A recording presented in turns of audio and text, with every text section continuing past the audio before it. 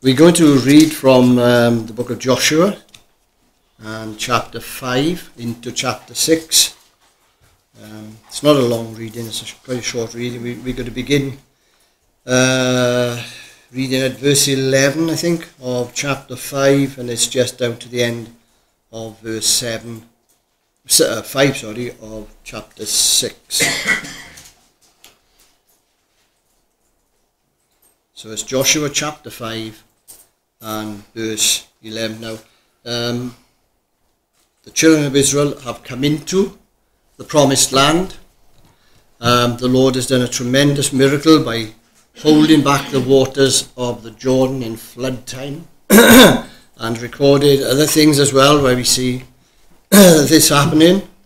And the first verse says about them, "And they ate of the produce of the land after the Passover, unleavened bread and parched grain on the very same day. Then the manna ceased on the day after they had eaten the produce of the land, and the children of Israel no longer had manna, but they ate the food of the land of Canaan that year. And it came to pass when Joshua was by Jericho, that he lifted his eyes and looked, and behold, a man stood opposite him with his sword drawn in his hand. And Joshua went to him and said to him, 'Are you for us or for our adversaries?' He said, 'No, but as commander of the army of the Lord, I have now come.' And Joshua fell on his face to the earth and worshipped and said to him, 'What does my Lord say to his servant?' Then the commander of the Lord's army said to Joshua, 'Take your sandal off your foot, for the place where you stand is holy.' And Joshua did so. Now Jericho was securely shut up because of the children of Israel. None went out and none came in. And the Lord said to Joshua, 'See, I have given Jericho into your hand, its king and the mighty men of valor. You shall march around the city, all you men of war. You shall go all around the city once. This you shall do 6 days. And 7 priests shall bear 7 trumpets of ram's horns before the ark. But the 7th day you shall march around the city 7 times, and the priests shall blow the trumpets. And it shall come to pass that when they make a long blast with the ram's horn, and when you hear the sound of the trumpet, that all the people shall shout with a great shout. Then the wall of the city will fall down flat, and the people shall go up every man straight before him.'" So, I've been reading a book lately. It's called, the title of the book is That God Never Gives Up on You.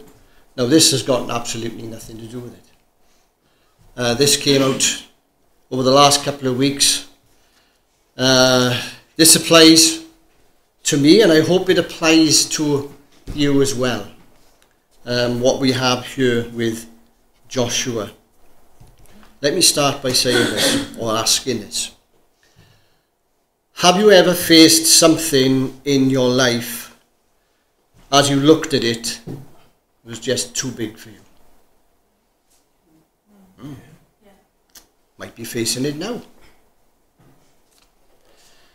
Things happen in our lives that we would probably never have invited in to happen. Events happen. But in they came, and you stand there looking at the problem, and it just towers over you, and you just say to yourself, "I can't do this.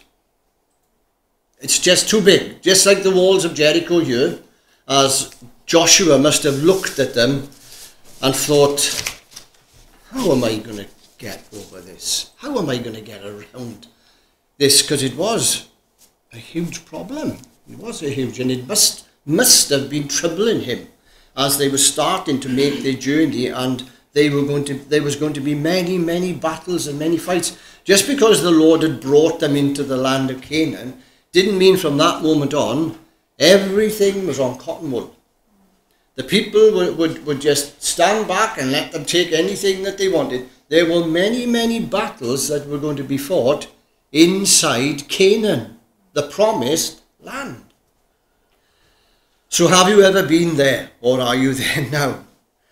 Well, let's have a look at Joshua. See how what it tells us about his problem, Jericho, and see what it teaches us about our problems, our Jerichos that stand there as if they can't be moved. Now I'll start with a story about a person. There's two stories. I'll start them and we'll finish them right at the end. But they're true stories. They are true stories. First one is about a lady called Joy Vernon. And Joy Vernon is, because she's still alive, is a member of the Oak Hills Church in San Antonio, Texas. Quite a big church. Now, she was going on holidays with her husband and with her children, and her parents, her mother and father, were going as well. They were going to Colorado, and they had hired a large SUV car to fit them all in. You remember a big one like that, Ma, when we went over to America, and it was like a small bus, really. You could get everything in. So they hired this. They were on the side of a mountain. They were enjoying the views that there are in Colorado. And out of the corner of her eye, Joy could see, the car was empty, but she could see the car moving. And so her husband, who had gone over quite a distance away taking photographs, and her mother was with him, and the father was somewhere in between. She ran to the car and went in front of the car to try to stop it, which it was happening, but she was being literally pushed, you can imagine, in the gravel, just being pushed back by this heavy vehicle. Her father ran around as fast as he possibly could to get into the car, into the driver's seat, so that he could pull the handbrake up, or whatever, or the push foot brake it is out there actually, the handbrake, to get in there to stop it. But in this process, while he was getting over there, she had gone under the vehicle, and the vehicle had gone over her, and her father then was able to stop the vehicle. Now then, she was unconscious, and she had to be airlifted from there to the hospital, and the scans showed she was still unconscious. The scans showed that she had broken her back, and she had severe internal injuries, very, very severe. It says that they gave very little hope of her ever walking again, and if she survived at all. And she had two children, one was 6 and one was 4. She was in an induced coma for 10 days, and when she finally was brought out of the coma, the doctors had to break the news to her about her situation, about the prognosis. And she says herself that she said, I gave up all hope. I just gave up hope. And she said, I didn't say it to my family, but inside I begged God to take my life. She was facing her Jericho. The parents had already gone in touch with the church days before to ask the church, please, will you pray, will you pray? Other fellowships and other assemblies were also praying for her. Now we'll come back to her at the end of the story. There's another one which I believe I've shared with you before. The lady was a member. Not sure if she's still alive. But I'll say she is alive. She's a member of a church. You've heard of Charles Stanley, who's gone home to be with the Lord. But she's a member of that church.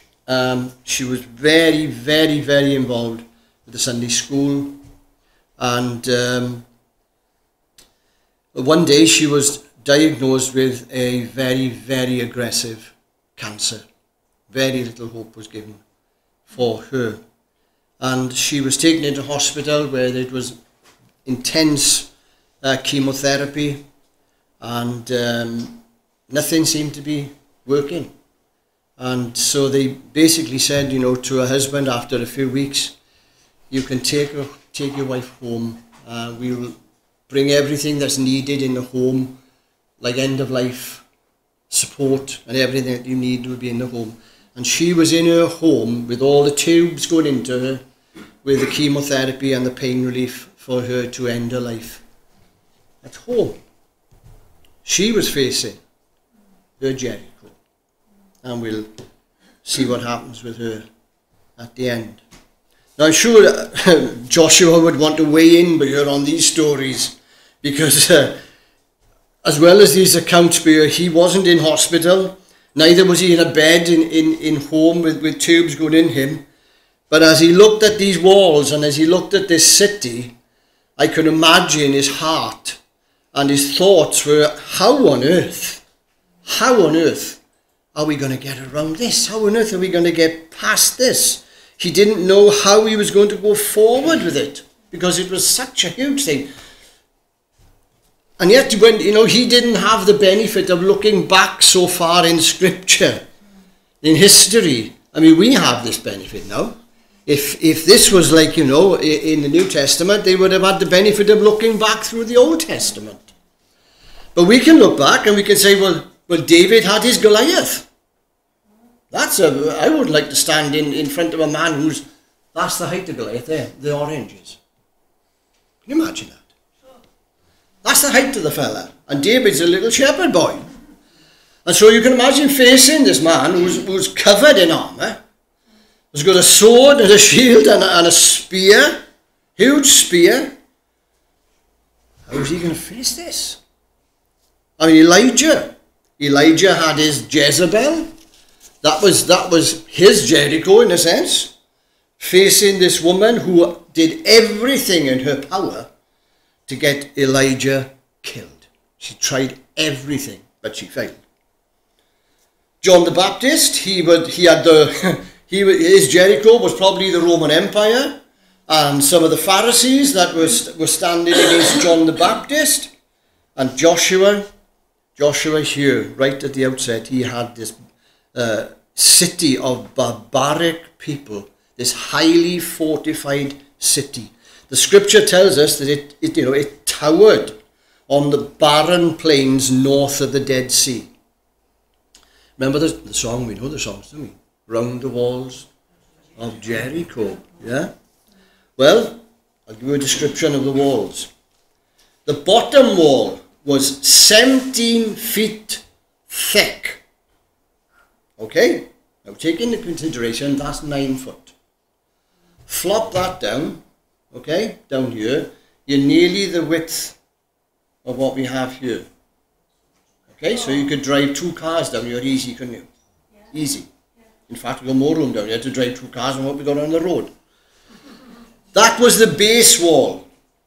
It was 17 feet thick. It was 16 feet high. That's 9 foot. That's the base wall. The next wall on top of it was 8 foot thick, and that stood 22 feet high. 22 feet. Now then, let me work this out for you, okay?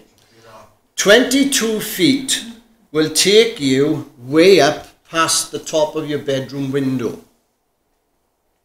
Right? And that's the second wall. So under that is a wall 16 feet. So you can imagine looking at this and wondering, how are we going to get over this? A foreboding task, isn't it? Just to look at it. And as the Lord said to them as they were going into the promised land, you have not passed this way before. And they had definitely not passed this before. In all their wanderings through the wilderness, this was the biggest place that they had seen since they've been in the wilderness. But isn't it strange, we're all the same, really. We tend to forget. We quickly forget. Do you know, it was only weeks before that God held back the Jordan. Now, the Jordan was in flood.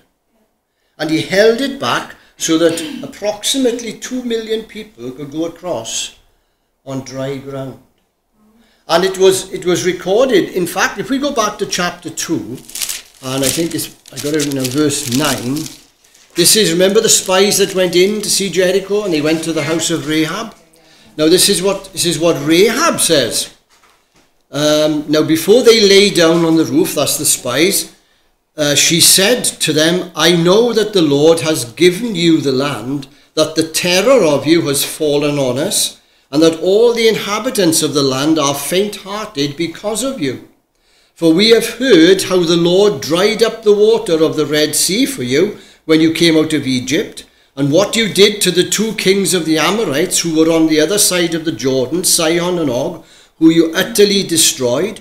And as soon as we heard these things, our hearts melted.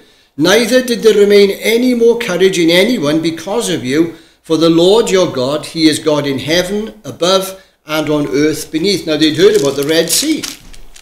Now then, we go to chapter 5, the beginning of chapter 5.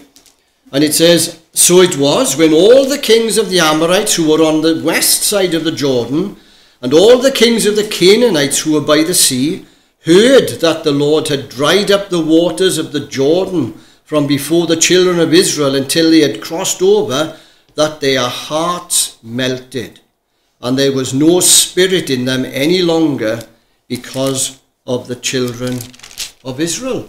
They'd heard of what happened at the Red Sea, and they'd heard of what happened on the Jordan. And now, they seem to have forgotten about what God had done. But don't we do the same? Don't we do the same? God comes in for us, possibly supplies for us, heals us, touches us, leads us in a certain way. And then when we come to the next problem, what am I going to do? What am I going to do now? How do I get out of this? How do I work my way through this? And we've forgotten about what God has already done. You know, well, like Joshua, we are not going to face our Jericho alone. He thought he was on his own, there, wondering, pondering, looking at these walls. But let's read those few verses again in chapter 5, verse 13. It came to pass when Joshua was by Jericho, it doesn't say that he was with the people, he seems to be by himself, that he lifted his eyes and looked, and behold, a man stood opposite him with his sword drawn in his hand. Joshua went to him and said to him, are you for us or for our adversaries? So he said, no. But as commander of the army of the Lord, I am now come. And Joshua fell on his face to the earth and worshipped, and said to him, what does my Lord say to his servant? Then the commander of the Lord's army said to Joshua, take your sandal off your foot, for the place where you stand is holy. And Joshua did so. You know, when it comes to God turning up,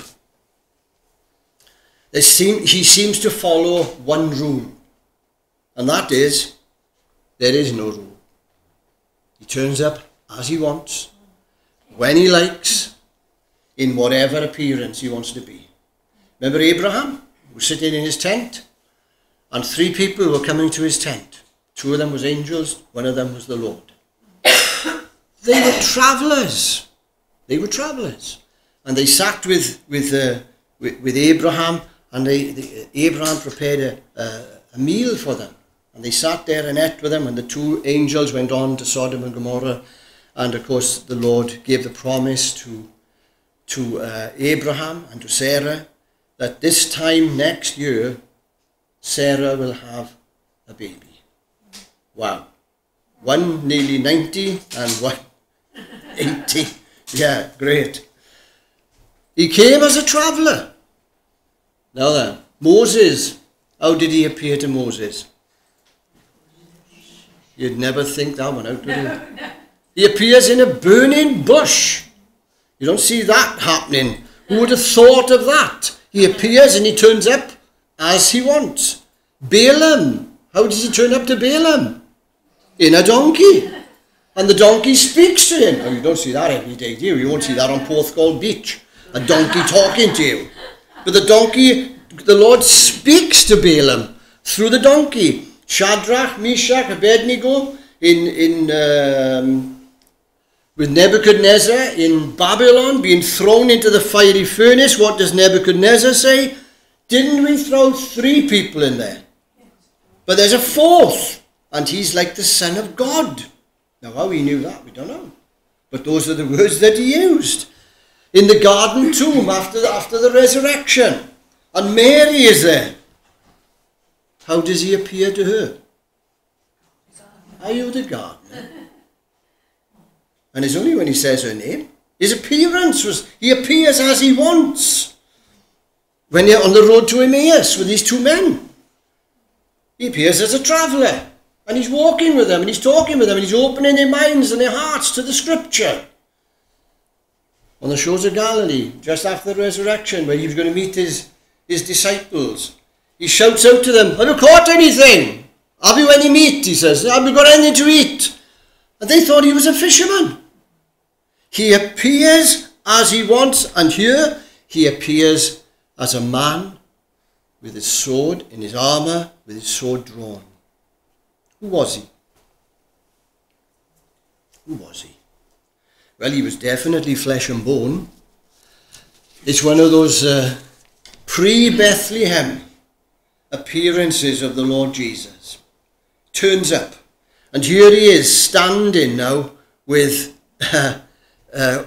Joshua. He definitely wasn't an angel. Definitely wasn't an angel, because where have you heard those words before? Take your sandal off your feet, because the place you stand is holy ground. Where was that? Moses, isn't it? By the burning bush with the presence of God. So it definitely wasn't an angel. And Joshua worshipped. And in Revelation, you know, you don't worship. The angel said to John, don't worship me, worship God. They do not accept worship. There's only one angel who will accept worship. And that's Lucifer himself. He desires your worship, my worship, and the worship of men and women around. He desires that worship. But this was a pre-incarnate, pre-Bethlehem, we'll call it, appearance of the Lord Jesus Christ here to Joshua. It's difficult sometimes, isn't it, to think of Jesus before Bethlehem. Because we just think that's the first time that he's come into this world, but he wasn't. There were many times in the Old Testament where Jesus turns up different forms, different ways. But he's there. But he's the one who the Bible tells us is the same yesterday, today, and forever. And he'll be exactly the same. And the normal restrictions of time and of place do not appear or apply to him, I should say. They don't apply to him. It's wrong of us to try to limit the work of the Lord Jesus down to 33 years that we read about in the Gospels, because he's been at work right through the whole canon of Scripture. You see, he stood by here with Joshua outside Jericho. And he stood there long before, as he was talking to Joshua outside Jericho, he stood there long before he ate a meal with Zacchaeus inside Jericho. But he'd been there before. He'd already been there before. And now he's sat with Zacchaeus inside. And here he's sharing a moment outside with Joshua. I am commander, he says, of the armies of the Lord. But there's only two armies here, isn't there? There's Joshua's army, and there's Jericho's army, the Canaanites' army. Not so, there's three. There's another army, the Lord's army. He's the commander. Jesus declares that he is the commander of the Lord's army. The human eye just saw two, but there were three. Do you remember Elisha's situation? Do you remember his servant? We'll assume his name is Gehazi, because that was his servant later on. They'll say he's Gehazi, and you read it in 2 Kings chapter 6. The Syrians were like locusts in the valley. And Elisha was there, and the army of Israel was there. Nothing in comparison to what they saw in front of them. And Elisha's servant said, Master, what are we going to do? What's going to happen? We're totally outnumbered. And Elisha prayed, and he said, Lord, will you open his eyes eyes, that he may see. And it says in verse 17, and the Lord opened his eyes, and the servant could see that the mountain was filled with fiery chariots. And he said, behold the armies of the Lord and of our God. And they were surrounding the whole of Israel. How many angels are there? You think of these armies, how many angels? Well, you go into Revelation chapter 5, verse 11. John's looking in there, and he says, I saw, this is just before the throne now, the throne of God. He said, I saw angels 10,000 times 10,000 and thousands of thousands. How much is 10,000 times 10,000? 100 million. 100 million. 10,000 times 10,000. 100 million plus thousands upon thousands of angels before the throne. And the Bible tells us in Hebrews that all these angels are ministering spirits to those who are the heirs or the ones who have received salvation. They're there for you and for me if we know the Lord Jesus for ourselves. You remember have you read the book by Billy Graham, Angels? Yeah. The book called Angels. Well, in there he calls them God's secret agents. That they work. They work amongst us. They work for us. He sends them in. Because here he says, Jesus is the commander of them all. He's the commander of the army filled with angels. And you and I will never face our Jericho alone. Never will face it alone. The commander will come to you and me somehow, somewhere, in some form, to reassure you and me that I'm with you. I'm there with you. I will never leave you. I will never abandon you, as he says in Hebrews 13, verse 5. You will never give up on you. He will always be there for you. Hold on to that. Hold on to that. That he is there with you as you face your Jericho. But we've got to do what Joshua did. Joshua, first of all, the scripture tells us there, he lifted up his eyes. Now it could be that his head had sagged with the task in front of him. With what was going to take place. He didn't know how he was going to get around this. But he found the answer to what was in front of him when he lifted up his eyes and he saw.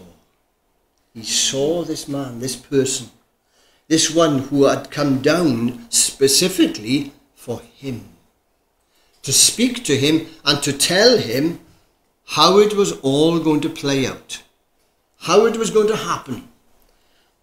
Not a sword was going to be lifted until they got into the city.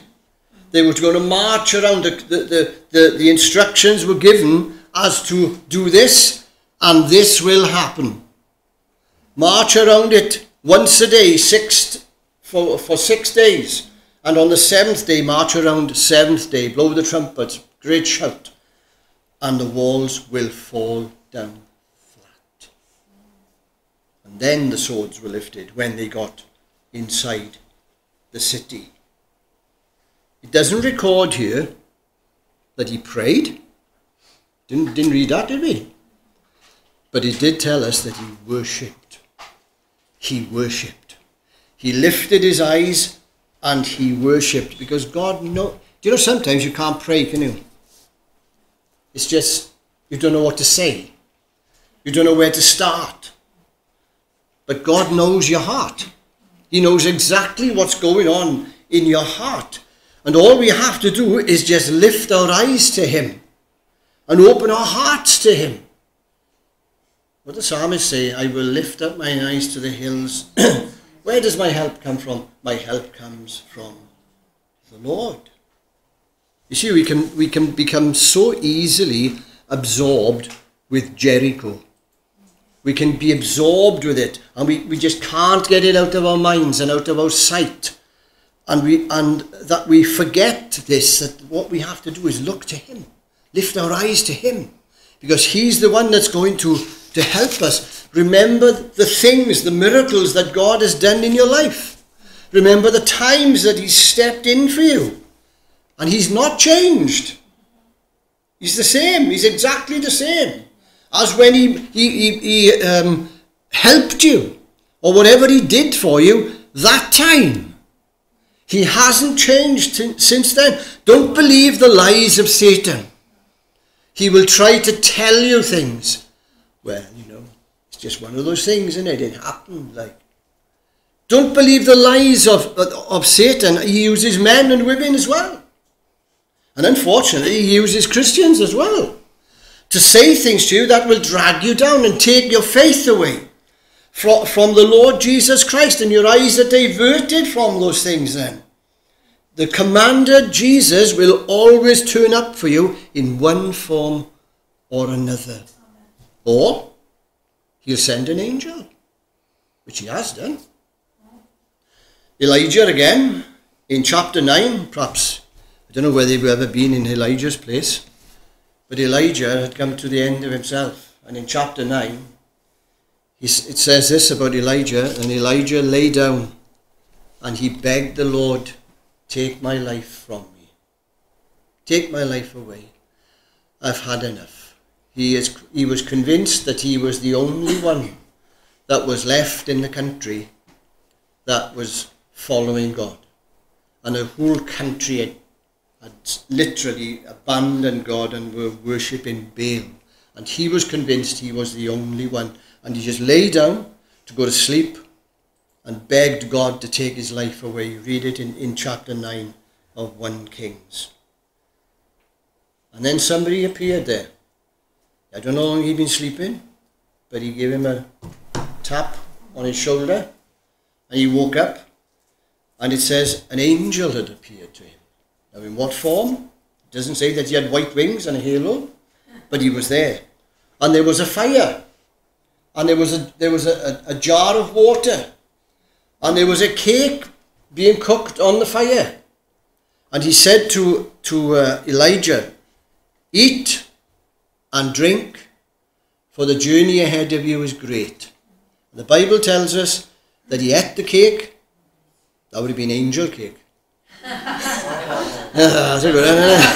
So he ate his angel cake, and he drank the water, and this Bible tells us he went on the strength of that meal for 40 days and 40 nights. And God revealed to him, as he spoke to him, he said, Elijah, you are not alone. There are 7,000 who I have reserved who have not bowed the knee to Baal. He was not alone. God was with him all the time, but he wanted to reassure him there were 7,000 other people as well that were in the same position as he was. God will come. Help will come in some way, in some form. Now let me finish those two stories before we finish here. It's a bad thing, and then when you come into the end of the message, and then you take your watch off. The first one was Joy Vernon. Now, we left her there in the hospital bed with her thoughts that you might as well take my life because I just can't handle this. Well, the door opened and the doctor came in, and she was lying in the bed, looking at this man, and she hadn't seen this doctor before. There was something just not weird, strange, whatever you want to call it. He had his hair back, and he was in a bit of a ponytail, and he just went to the He went to the end of the bed, and he picked up the clipboard, with our notes on, and she said, he stood there looking at the clipboard, and she said, as I looked at him, I knew he wasn't reading it. He was just looking at it. And she said, then he looked at me, and she said, there is one thing which I told everyone else, and I will never ever forget his eyes. She said, they were sky blue. Sky blue. And she said, he just looked at me, and he said, you'll be all right. You'll get through this. And he left. And then her her husband, I should say, came into the room a few minutes later, and she said, the doctor just came in here and said that I'm going to be okay. He said, what doctor? And she described the fella. So he went out to reception, and they said, we haven't got a doctor here, or anything like that. So they went into the room. Some other doctors went in the room, and they were speaking to Joy, and she was saying, well, he definitely came in here, and he spoke to me. You know, he just told me that everything's going to be okay. Right. And you don't know his name. He didn't have a badge on or anything like that. He just said that. Well, they went out now and they went to the recording room because there's CCTV cameras. Well, they saw this man walking down through the corridor with a ponytail, little small ponytail, going into the private ward. The CCTV camera was still rolling outside. They saw the door open, but nobody came out. And all you can say is that God sent an angel. Joy Vernon is still in a wheelchair, but she's very active. And she's active in the church in San Antonio. She got through it. It's not one of those stories where, you know, you come out and everything is fine, the back is not broken or anything like that. But he brought her through it when she felt that she wanted to end her life. She wanted to take everything away. And she's still active today. And of course the second one is the Sunday school teacher. She's in bed. I'm sure I told you this story before about Charles Stan, with this lady in Charles Stanley's church. Or I might have said it somewhere else. But she was in bed. She was having the medication intravenously going into her. They were living in a cul-de-sac in a little town in America, and there was a knock at the door, and her husband went to the door, and there was a man standing there, and he said, I've come about your wife. And he was in a suit. And the husband said in his testimony, I don't let people just walk into my house. You know, he said, that's not me. But he said, I just sort of looked at this man and I stood to one side and he went in. And he went into the room downstairs where his wife was in bed. And he said, it must have been 30 seconds, if that. But this man was walking back out and he said to me, everything's going to be okay. And he said, I just shut the door. And then he said, when I sort of gathered my thoughts and I thought, what's going on with you? And he said, I went out. And I looked out in the street. It was only our car in the street. He said, there was no sign of anybody outside. No way. And then he said, my wife was calling for me. And he said, she was unconscious. So he said, I went into the room and she's sitting now. She's not lying in the bed. She's sitting on the edge of the bed. And he said, what's going on? What's happening? And she said, well, as far as I know, I was out. And she said, I happened to hear the door opening and someone walked into the room. I felt a touch on my hand and a fire going through me and the words, everything's going to be all right. And she said, that's all I remember. I never saw who it was. I don't know who it was. And he was trying then to describe to her what this man looked like. And you know, strangely enough, he couldn't describe him. He said, I can't remember what he actually looked like. So anyway, they got in touch with the hospital to say that, you know, my wife's sitting up in bed and everything's, you know, I don't know what's going on. So they took her into hospital. They did a full body scan on her. There was no sign of any cancer anywhere. Gone. They could not believe what they were saying. And all that they can say is that God sent his angel for that lady. And she carried on with her Sunday school work. I don't know if she's still alive today. But facing the Jericho, God will turn up in some form or another. He'll be there for you and for me. It's lovely to hear those words, isn't it? It's going to be okay. It's going to be all right. And it's going to be okay when he turns up. It could still be a battle. They were still going to have a battle with Jericho. But he knew that God and the armies of God were going to be with them. was going to fight for them, and that they were actually going to win, because that's what the Lord Jesus Christ told them there. Jericho may be strong, your Jericho may be big, but our God is bigger. Amen. And he's stronger. Amen. And the walls of that Jericho will fall down. Amen. Let's trust him, is it? Let's trust him.